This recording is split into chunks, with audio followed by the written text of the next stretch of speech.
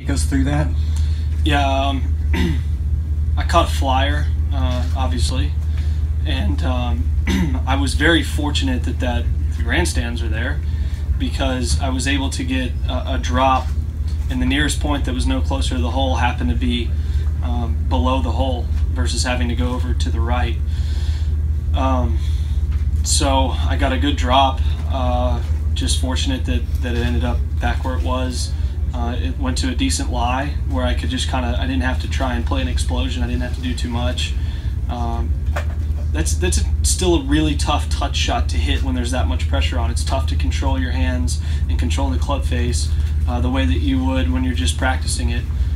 There's no way to practice for that kind of pressure, but it came out, you know, a little knuckler that landed on the fringe, and it was lucky for it to go in, obviously. But I was very pleased with the way I struck it, and it was 17 was one of the luckiest holes I've ever had personally. I mean, I hit a guy in the side on the tee ball that goes into the first cut, and then I get that drop and then chip in.